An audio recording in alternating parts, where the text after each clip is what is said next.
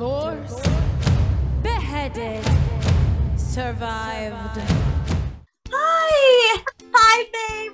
How are you? So nice to meet you, finally! Oh my goodness, I'm so glad we are hanging out. I'm so excited! Theater Mania and What's on Stage has brought us together this afternoon to talk all about Anne Boleyn and Six.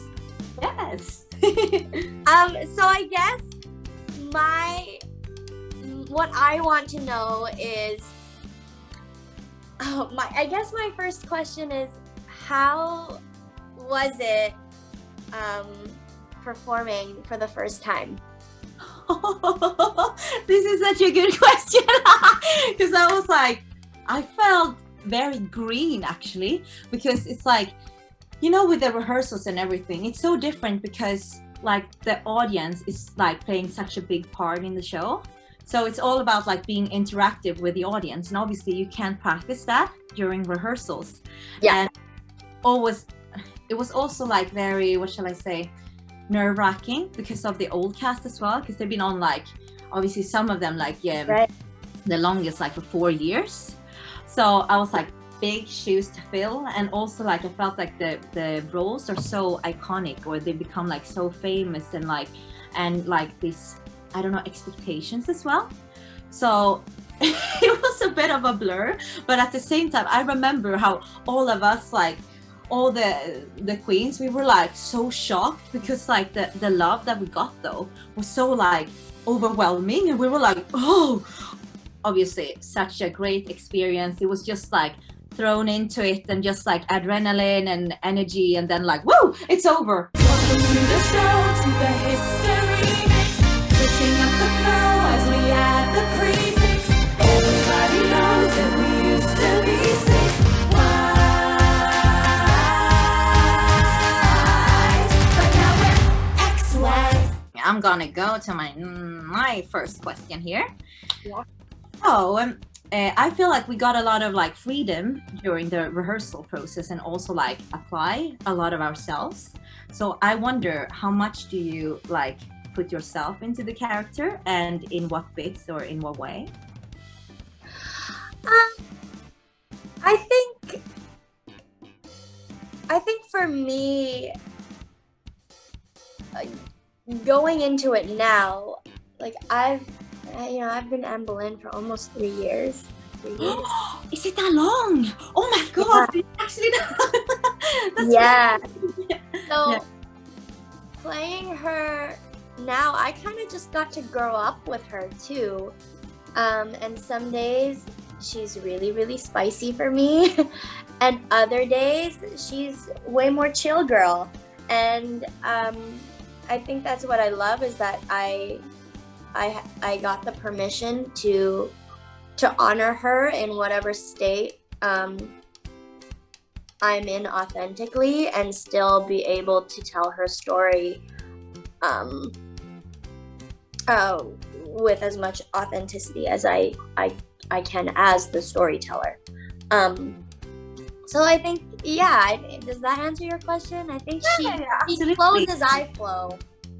Well, yeah, exactly. No, but I totally agree with you, because I feel the same. Like whatever state of like mind you're or yourself, the like, yeah, the difference you can play the character without like leaving it the role. Yeah, absolutely. I agree with you. Yeah. You must think that I'm crazy. You wanna replace me, baby. Okay, my second question is, how do you feel when you say, oh my god, I get it? Oh, yeah, before the long bit, or like our little. What goes through your mind before you have to say that line? Before you have to say that love like of words that you cannot breathe, and you just have to go and just say it. Yeah, exactly. This is actually kind of funny, because obviously, because it's not my native language, it's like this is what was a bit of a like tongue twister for me in the beginning. So it was like an inherently that one, you know. Yes. I must say I cheat a tiny bit, and I go through it before when we sit down and discuss all her. No. Where do I go through it again? Oh, actually, I go through it like during the scene or something. Then I'm like quickly like, no. So I just have it, the words. Yes. I have to have it. So that's why it's like when I practice this line, I have to like, and inherently, you know what I mean? So not stumble there, because in the beginning I was like, Yeah. I know, it truly feels yeah, exactly. So I was like, no, I try actually to just think that like I obviously do a little pause after like 6, but then I'm like, yeah, oh my god, I get it, like oh my god, like bing, and then I go, oh my god, I get it. Get down, you dirty rascal, get down. Okay, my question, right? Mm-hmm. Okay, what shall I do? Maybe I'll have this one. Yeah. Okay, I'll do. What's different about working in Six compared to other musicals that you've been?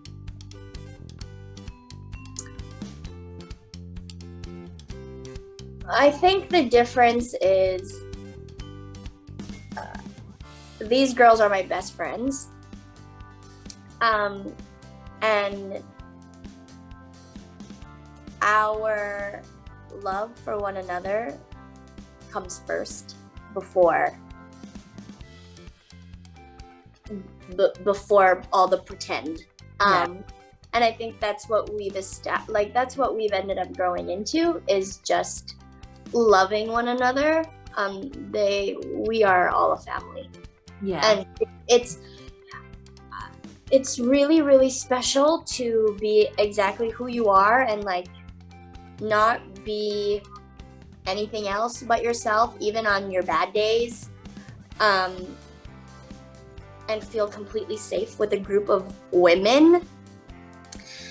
So like I've never had a lot of like girlfriends growing up, and these women have just influenced me in my own womanhood, and I hope I've done the same for them. And it's really special to know that even beyond Six, these are the girls that are going to be the godmothers to my children, and will be at my wedding, and will do those things for me because we've just established that already, and we've been through so much together. So I think it's a thing though in Six, because I feel exactly the same. And I don't know, like we started in October with rehearsals. Yeah. It's weird, like I think it's the casting, or like obviously the nature of the show as well, that makes you actually just like, have that connection with each other and get that bond instantly. It's like we were talking about it, like, oh, like what was that, a couple of months back even, and we said like, actually like a couple of months ago we didn't know each other, but now I would invite you to my wedding as like one of my close friends. Yeah. How quickly those bonds is created. So yeah, makes me so happy to hear. Oh yeah, that's so good. I think that's your experience there too. Yeah, definitely. Yeah. You can build me up, you can tear me down, you can try, but I'm unbreakable. My last question is, what has been the most challenging part and the most rewarding part of doing the show? Yeah. The most challenging is definitely like from the beginning then, like I said, with the expectations and stuff from the like, I definitely have had imposter syndrome in the beginning. Really? Yeah, I did. Yeah. I was like, oh God, like, and also in these roles, you know, they are queens. They're like so confident. You can't have imposter syndrome. You can't doubt yourself. That will totally be like, that will be shown, or like you can see that so so clearly. So that was definitely the biggest challenge, and like just believing in myself. And then like the most rewarding, obviously, that was like to actually be able to overcome that, and then to actually really just enjoy this amazing show. This like the interaction with the audience is just amazing. I think it's like to be able to enjoy that and be so present in the moment, and like feed into each other, and like have that energy, and it's so alive, and it's so like having so much fun. It's like a big party on stage. Oh my god, I want to hear your question, like your answers to this as well. Yeah, I think the most challenging for me now is, you know, there are some days where you're really tired, and it's sometimes you don't want to work because it is my job and it takes a lot. Mm-hmm. And there are days where I'm so drained and so tired, and I don't know if I can, you know, muster up the energy to do it vocally, or my knees are hurting. Like, the heels are no joke. Like, like when I feel so tired and my body hurts and my voice is tired, and it's trying to overcome that. Yeah. And then it's like on those days, it would be on those days where I feel like that, and I'm like, oh, work is so hard. Yeah. That I see a little girl in the audience. She's 7, 8 years old, watching Six the Musical for the very first time. And then the Mega Six comes on, and she's out of her chair dancing and singing along to every single song and creating these core memories, because she's seen all these women from different walks of life, and she can be like, I can grow up and be like her, or I can be like her too, because oh, maybe I look like her. And it just like puts me back into like, yeah, this is why I do it. New York City, we are!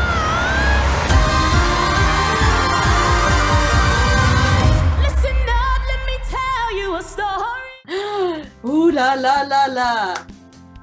Okay, most memorable moment so far, or blooper, or both maybe. Such like cheeky one. Ooh, my most I think It's hard to maybe say one. I know. The journey with Six, I think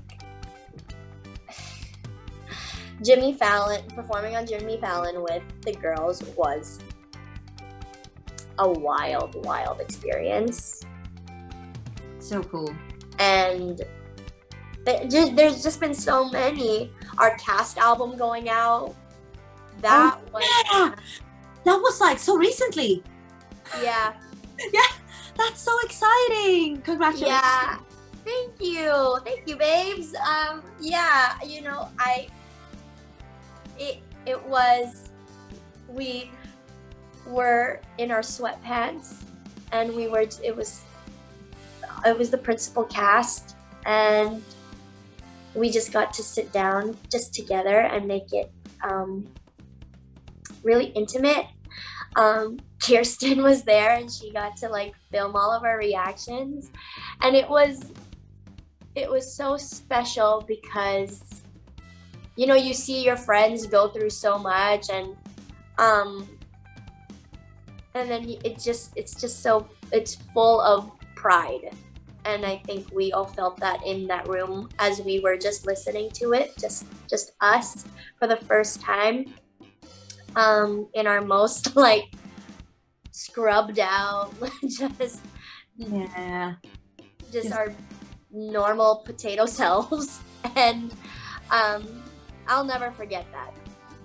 And there's bloopers every day for us, like on stage, just getting ready to, I can't even pinpoint a moment everything now just makes me laugh.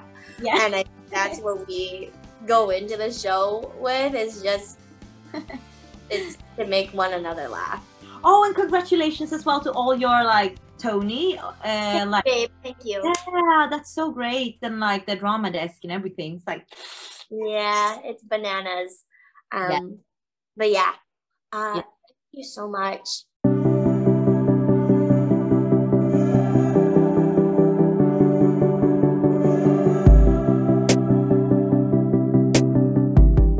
yeah, so that was my last question. So I think we should maybe wrap it up a little bit. But I'm so happy to meet you, and this was so lovely. I'm so happy What's on Stage and Theatre Mania arranged this for us, so we could have this opportunity. And what was I gonna say again? Hey, Anne Boleyn's from Broadway to the West End. Here we are. Here we are. Yes. Come to our shows, and Yes, come to the shows. Of course. and that's it. That's Yeah. it. That's all. Recording. Yay. Bye.